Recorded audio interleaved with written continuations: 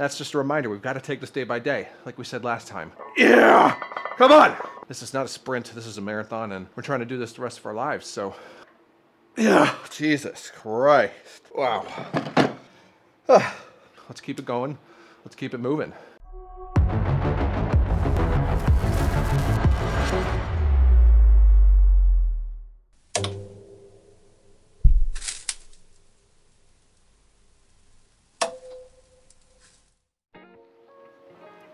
Good morning.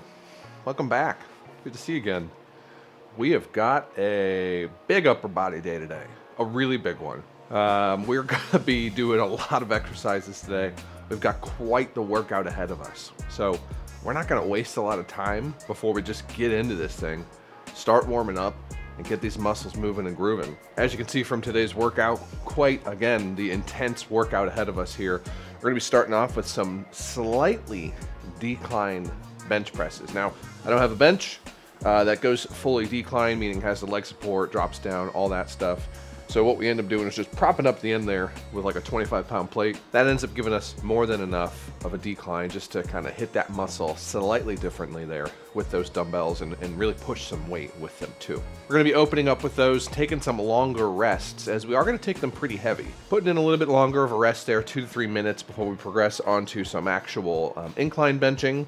We talked about that before. I wanted to do more of that, so we're going to be doing some actual incline benching here with the barbell, and then doing some more bench pressing, but with the lever arms. So we're really gonna make all the use today of the different implements I have, get some good variety in there, get some really good reps in there as well to just destroy the pecs and the shoulders as well. We're gonna be really placing an emphasis on the delts with these as well, doing some incline variations and some closer grip variations as well, to try to really drive home the shoulders today and hammer them a little bit harder than we did the other day when we did our push day and didn't put a ton of emphasis on the shoulders at all.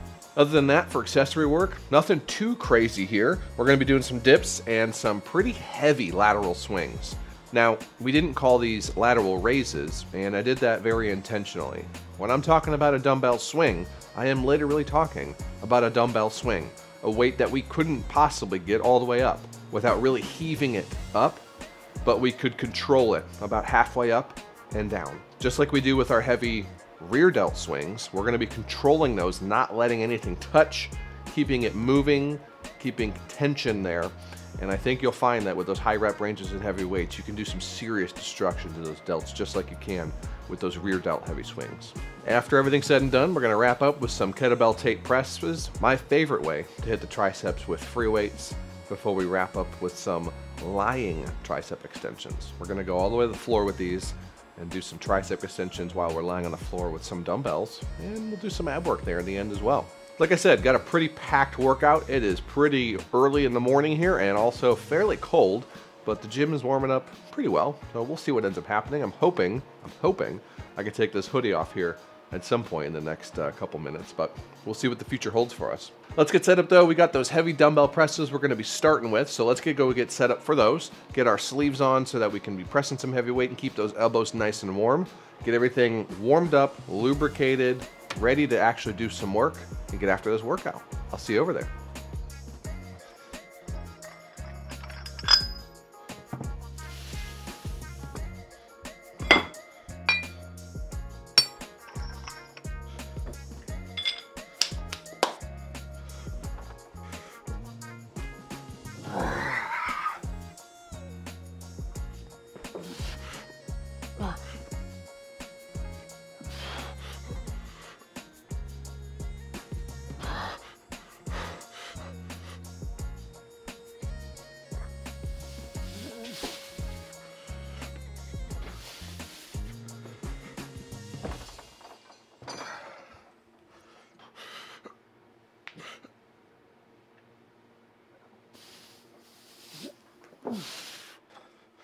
Okay, now that we're nice and warmed up, we're getting these dumbbells keyed up for 125 pounds.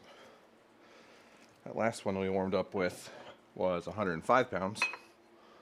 This is a fairly big jump, but I know we can do it. At least I believe we can do it. All right, got nice and warmed up there.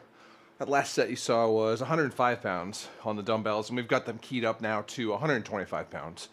That's going to be our working weight. Pretty confident in that. I think it's going to be moving just fine based on warm-up and past experience with these. So we're going to get these things loaded up here onto our thighs, get them under our hands, and start pushing them. Let's get after it.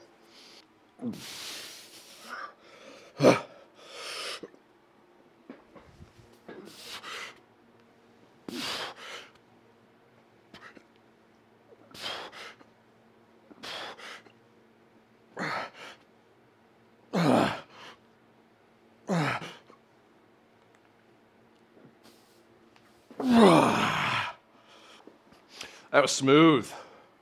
It was really smooth. I liked it. So what we're going to be doing with this next one here is I'd like to do a drop set, but I don't have my magnet plates ready just yet. Those magnets are going to be on the way soon here. And when we get those keyed up, finished out, we'll be able to use 10s, 5s, 2.5 pound plates as magnets and be able to quickly and easily do a drop set on these dumbbells, which is what I would prefer to be doing right now. Instead, what we're going to do, we're going to go after our 8 reps or so. That's what we're aiming for, is about 8 reps on these dumbbells here. We're going to take a 20-second break. 20-second break. And then we're going to hit another set immediately. We're not going to do any fluff, any waiting around longer than 20 seconds. Just do that 20 seconds, come back, hit it for as many reps as we can, and see what we can crank out. Okay, just like that. Let's do it. Come on.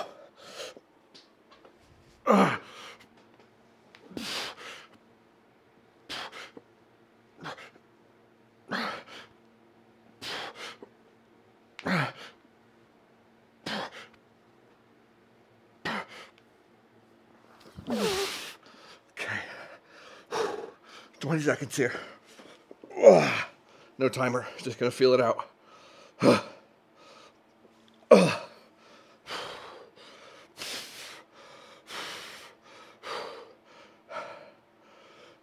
That was probably only 10 seconds. We're gonna do it. Let's do it. I don't want these weights anymore. Come on, one more. Oh, come on. Oh.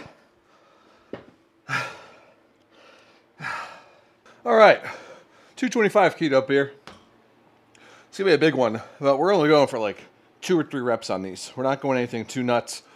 We're trying to figure out, a percentage of a 1 rep max here. We didn't do a 1 rep max test on the incline a couple weeks ago, but we're gonna hone this in, see what we can do for about 3 reps, and use that as our baseline figure to establish a 1 rep max here.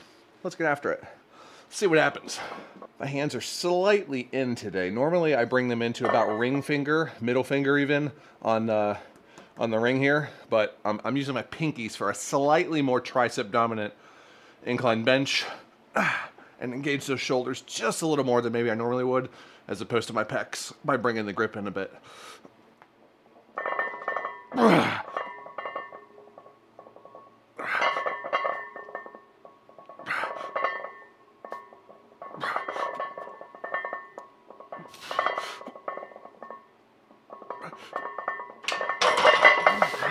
Very good. I had somebody come and wanted to talk to me about a situation they'd been going through where it felt like there was just this overall lack of respect between them and this other person. And I told them, are you being respectful? Are you participating in this two-way street that respect is? Because respect isn't just implicitly given. It's just not. That's some old tale the boomers told us. But it's just not. You got to earn it. Everybody has to earn it. Now, there's a difference between outright respect and cordial interactions. And I think at the end of the day, most of us need to be and are capable of those cordial interactions. But a lot of us choose to just not be sometimes, to treat people like garbage, like they're lesser than us, worth less, not worth our time, whatever it is. That's not all right. We've got to make sure that we're delivering on this two-way street that we're participating in. Because if you're not giving it, you're certainly not going to get it. And again, I'm not talking about bending over, giving somebody everything and anything they want simply because they're in a position of power, older than you, whatever. Doesn't matter. It's got to be earned. It's got to be earned, but the respect's got to be there from the very beginning. And if the respect isn't there, that's just mutual respect. That's just common human courtesy. Got to deliver on that front. All right, let's crank out another rep here, another set rather. I added 20 more pounds, so 245. Really want to get into that 2 to 3 rep range here, keeping these nice and slow and controlled. That's the optimal goal here.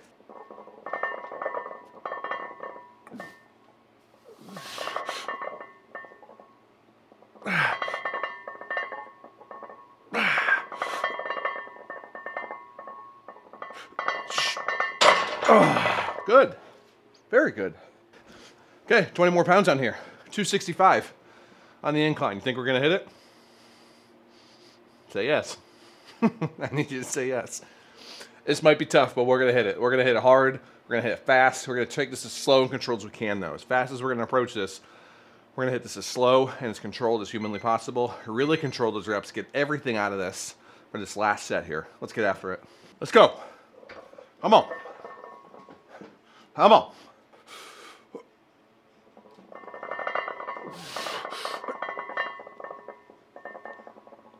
Yep. Yeah. Come on. Nope. Nope. Oh, man. Come on.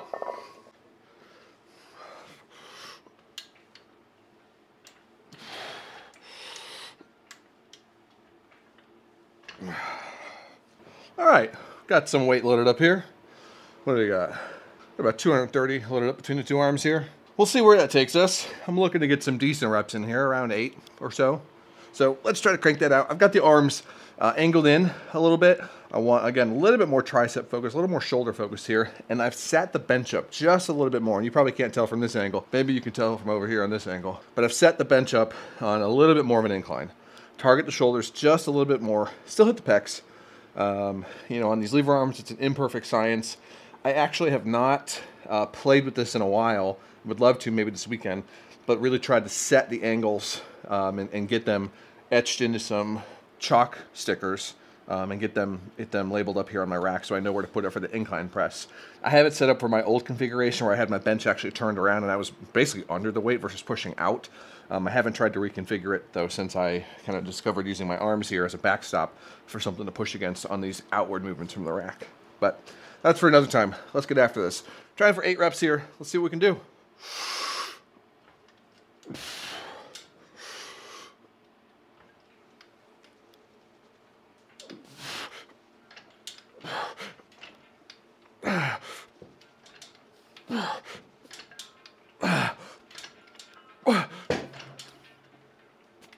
Yeah. Woo. Bench came up there a little bit. All right. That keeps it interesting. All right, now in this last set here, we're going to be doing our normal 6 to 8 reps, but then we're going to strip away some weight. So we've got 25s on the outside here. We're going to do our reps, rip those off really quick, get back underneath it as fast as possible, and then just crank out as many more as we can to absolute failure. We're going to get sets 2 and 3 done here with a quick drop set on the lever arms. Let's do it.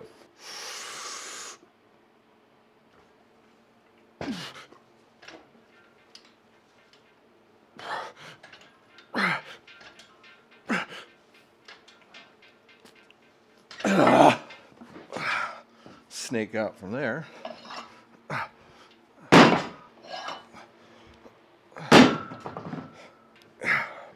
Right into it.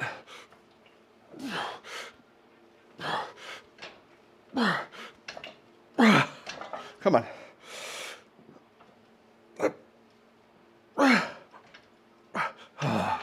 That's it. Wow. All right. All right. Let's get set up for these dips. Those machine presses were great. Let's do some heavy dips now. Got a 45 on the belt. Dip stand set up. Let's crank out a couple reps on this thing. I haven't done some dips in a minute, so this will be good. Okay, let's do it.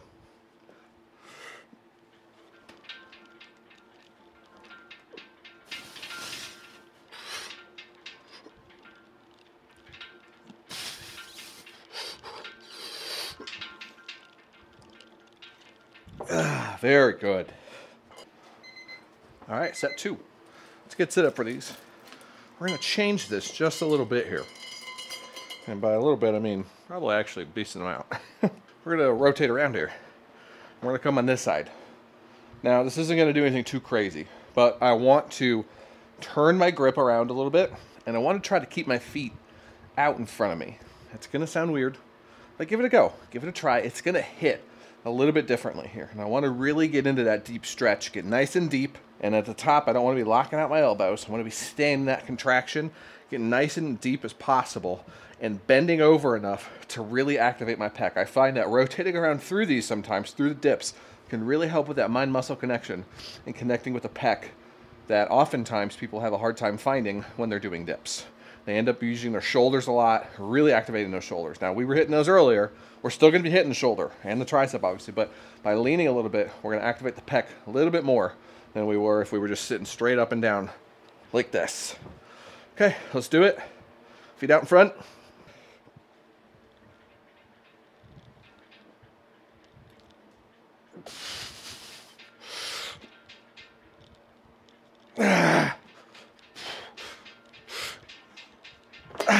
Woo! Yeah, that's nice. That's really nice. Now, in this last one, we're going to rotate back around. Traditional setup, right? Facing in. Our hands are going to be angled outward. Keep those elbows a little bit tucked. We're probably going to come up on ours a little bit here to get a little bit narrower of a grip. Again, playing around with that, it's just going to hit it a little bit differently every time you're changing it up. So don't be afraid to play around with your grip, play around with the width of things, figure out what works best for you. But even in between your sets, this is accessory movement right here. This is all just additional work, homework, extra credit, if you will. So we don't need to be so strict on a specific form. As long as we're ultimately still being safe, and we're not doing things that are going to put our joints in jeopardy, cause injury, lead to injury, we're going to be just fine. Playing around on these accessory movements, switching it up every set, totally fine. You're not harming anybody. Find what works best for you and works for your body. And stick with it, or change it up from set to set. It doesn't matter. It's all going to even out in the end. It's all going to be the sum of averages. We try to do as much science-based lifting as possible, using what research has shown us to be effective and true. But what I do know to be true after all these years is that every single person is different. And what works for me might not work for you, and what works one set might not work on the next set. So play around with it. All right, third and final set. Coming in close again on that grip, like we talked about. We're going to get as close as we can here while still being able to lean forward a bit.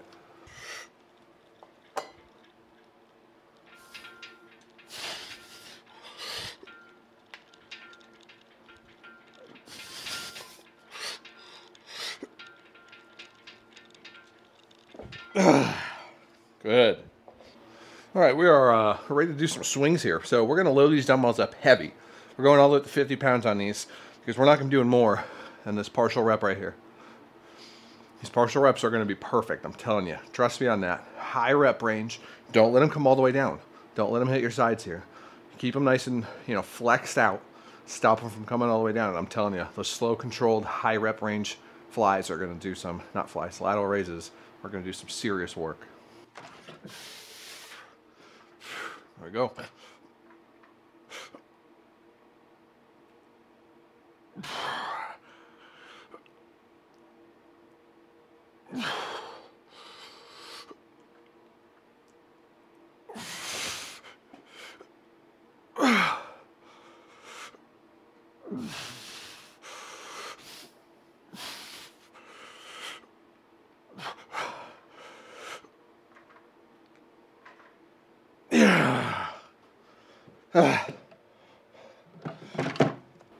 How'd that feel? I bet it was something. Mine was a little bit too heavy. I'm going to take it down to 40. I was at 50. I'm going to take it down to 40. I want to get just a little higher. Just a little bit higher. But really, we certainly don't want to be coming up to 90 degrees here.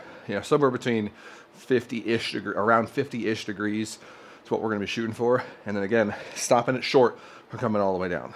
I want to keep it, out to about here and control it. Stop it from moving down here. Full brakes right at this point. Okay, set 2, 40 pounds. That's better already.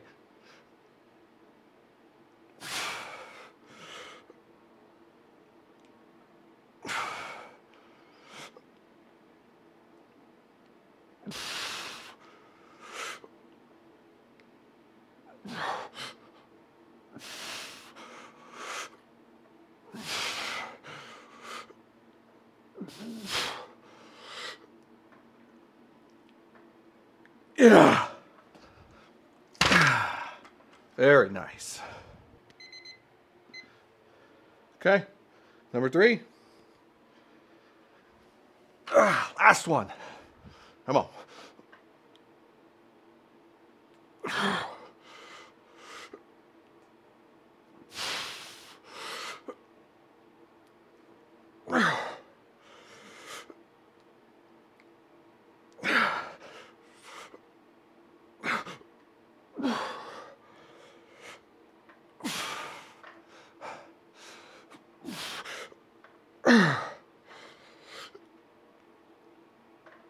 Yeah, Jesus Christ. Wow.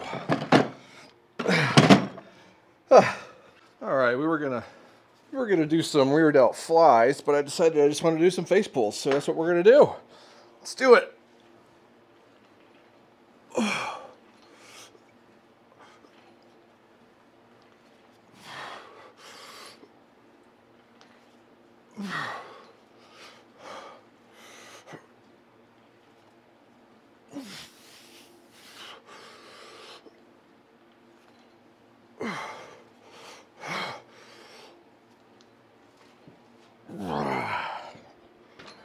Okay, we loaded up 10 more pounds on there, just for some extra weight. Oh, that was so good on that first set. Let's repeat it this time.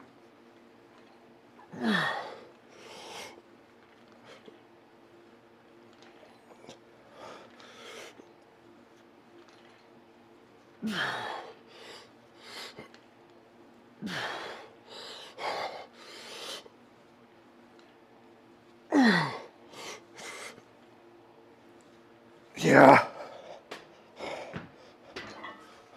All right, last set of these. I'm really feeling it in those rear delts, man. I love that feeling when you can really feel them firing like that.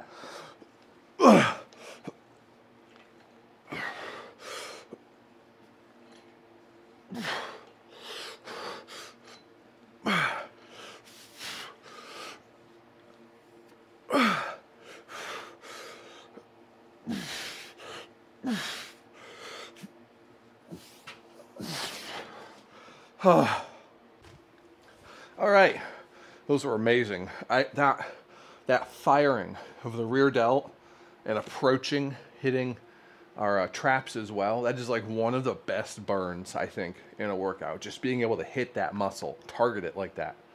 I love that pump, man. I love it. Speaking of pump, let's get these triceps pumped up. Kettlebell Tate presses, one of our favorites. I've got 35 keyed up here, and I've done it with a couple extra 5s just to make sure that we can lower that weight down should we need to, should the rep ranges become unsustainable, because I really want to be making sure we're hitting our RPE 10 here by the time we're done with this completely. RPE 10, again, is going to be no more reps with good form. That is the last one we're able to do with good form. So we're aiming for 9 to 10 throughout all of these, especially 10 on that very last one. Let's get after it.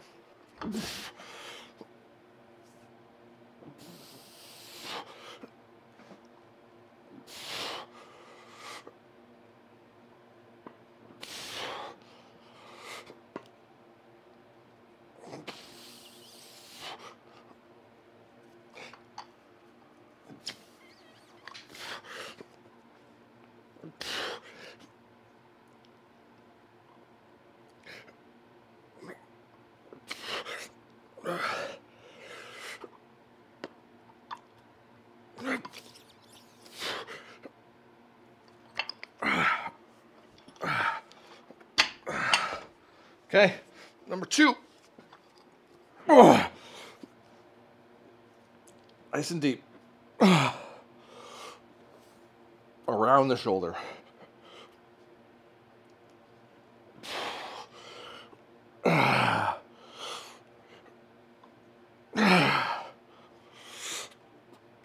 Come on. Yeah. Oh, that was tough. That was getting tough there. Come on.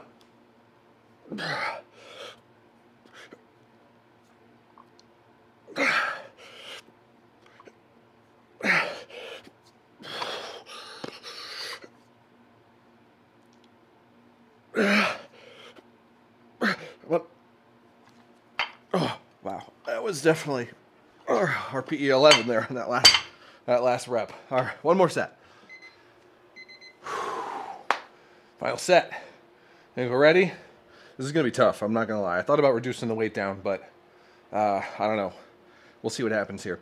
I think if I end up not making it to 12 with a perfect form, absolute perfect form, I'm gonna take off 5 to 10 pounds on this, drop it down to 30 or 25 pounds, and crank out as many more as we can just to completely destroy this. We do obviously still have one more tricep exercise after this, but I do wanna take these all the way to RPE 10. We'll see what happens here. We'll see how we feel.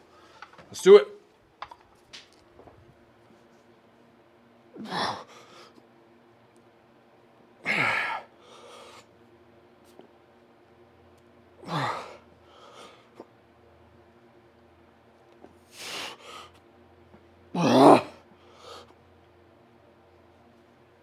Yeah. Okay, I'm pretty happy with that. Let's go to the other side.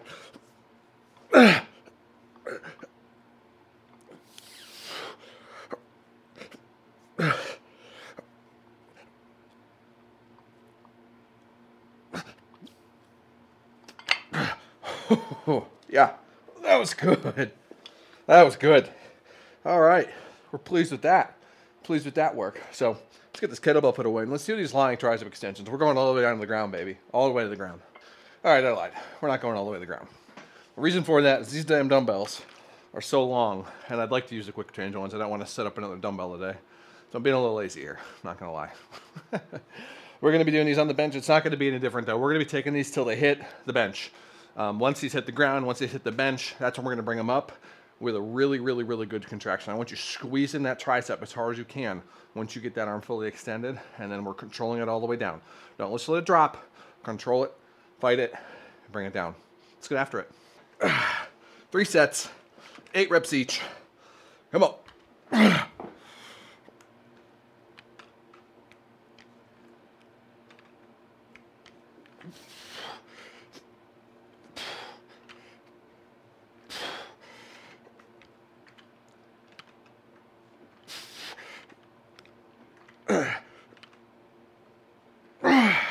Good. Set number 2 here. Up the weight just a little bit for me. Going up 5 pounds here. Let's go. Squeeze that handle as hard as you can. Squeeze it.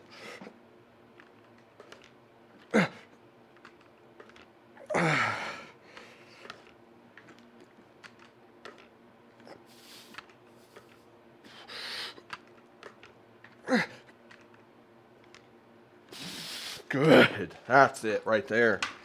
All right, we got one more of these, and we got some ab work to do. So this is where I'm going to bid you farewell. Thanks for showing up today. Thanks for being here. It was a good workout. This is like the first full workout back at 100%, and we're feeling really good. I was reflecting on that last night as I was editing the last workout. I'm feeling a lot better, and it's so damn good to be back out here at full health again. Not really feeling any of that congestion anymore. Still a little bit of something when I wake up, but nothing too crazy. But that's just a reminder, we've got to take this day by day. Like we said last time, this is not a sprint, this is a marathon, and we're trying to do this the rest of our lives. So let's keep it going, let's keep it moving. Back on the cardio. Cardio's feeling good, so we're gonna be back at that this weekend for sure. Got, I think, an arm day ahead of us tomorrow. I'm thinking. It's supposed to be a rest day, but because of the sickness, because of the weird workout week here, I think we're gonna have a little bit extra volume. So probably gonna do an arm day tomorrow, just have some fun with it and make sure we get our hour of cardio in as well. So thanks again for being here. Appreciate you. Leave me a comment, ask any questions you got. I'm here for them. Like and subscribe for the videos. Those really do go a long way, and I appreciate those of you who are returning, dropping your comments, your questions. It's been fun. It's been fun. We'll see you all next time. I'm gonna crank out this last set here and do my ab work.